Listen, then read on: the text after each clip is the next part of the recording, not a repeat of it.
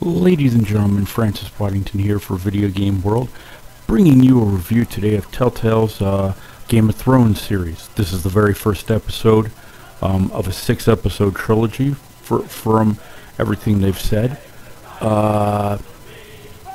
Now, Telltale's basically known for Wolf Among Us, The Walking Dead are two of their really big series. And whatnot.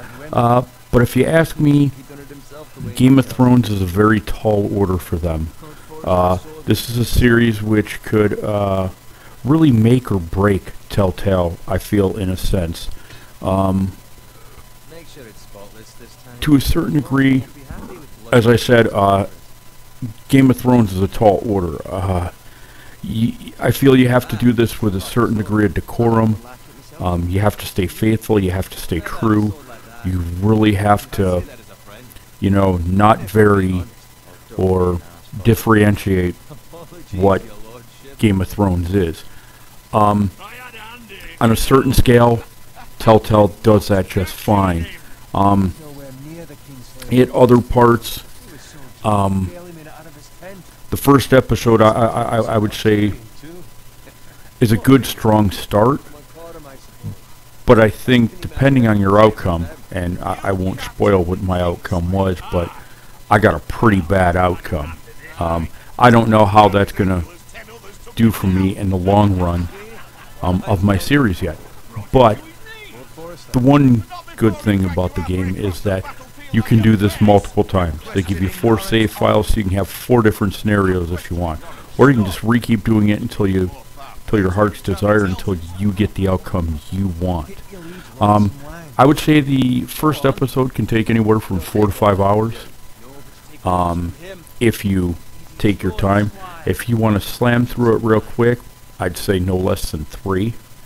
But it really, depends on what you want to do. Now, for those of you who played the Telltale's game, and you're familiar with them, and you're familiar with their choice system. For those of you who haven't, let me give you a little background on it.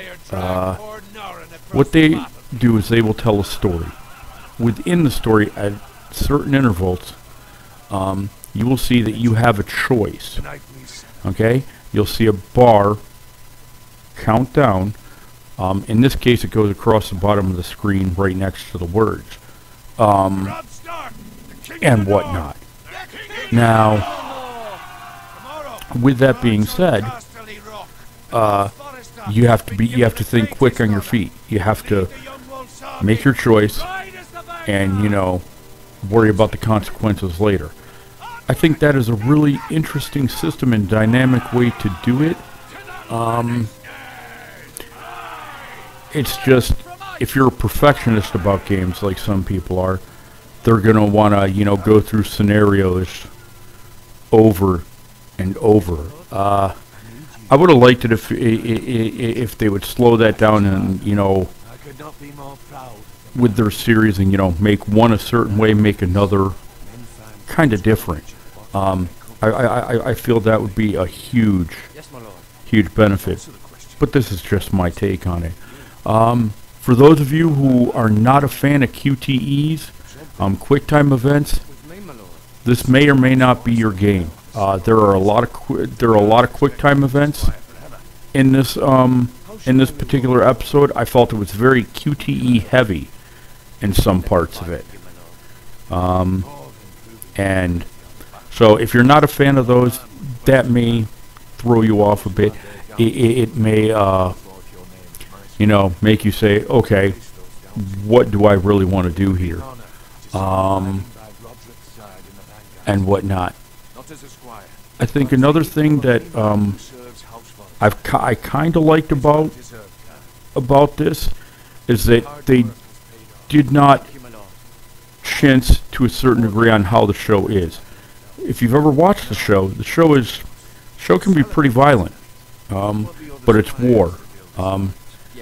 They nail that. They nail the language. They nail everything about it. Now, this first episode had no nudity whatsoever.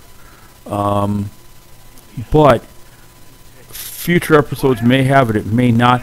I don't think they'll really go the nudity front, but I think everybody can understand that and know why they're not going to do that. I'm really hoping to see, you know, what future episodes bring. I really want to see, you know, what they do with this series, how it's going to be considered. I'm a little flabbergasted as to why they chose the third season in this particular part. At the current time of this particular game, the events of the Red Wedding are happening. And for anybody who's watched the show or read the books, that's an odd place to start. You're starting three seasons in, at least according to the show and whatnot. So I found that a little bit odd. I think the other thing that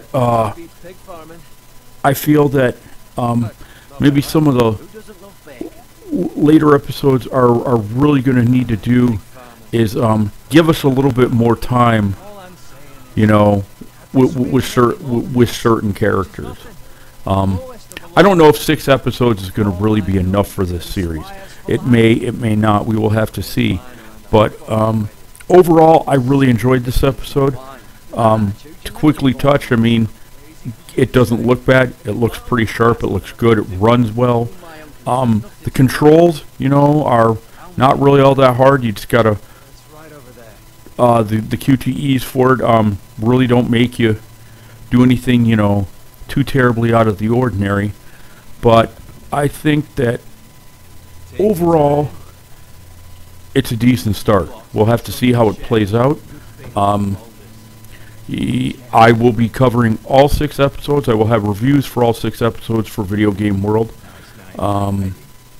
If you did like this video and you thought it was kind of helpful, give us a like. If you're not subscribed to our YouTube page, we would definitely appreciate it and welcome you aboard. We look forward to bringing you more reviews, more gameplay videos, lots more of everything. So with that, I will bid you farewell and let you watch this last bit of gameplay. And now. They're fine, they can wait. No, you don't understand. We need to go. And take the fucking flagon already. What's wrong with him? Something the matter? Owen, we have to go. You go if you're in such a rush. But what about? What the hell was that about? Slow down, would you? What's the rush? There's no need to fucking run. Run!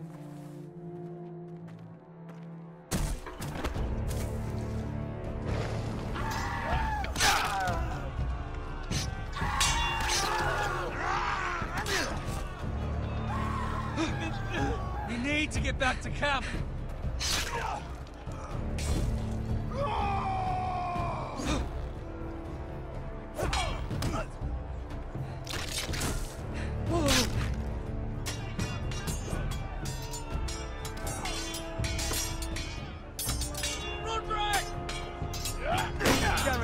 We have to get back. A gift from the king.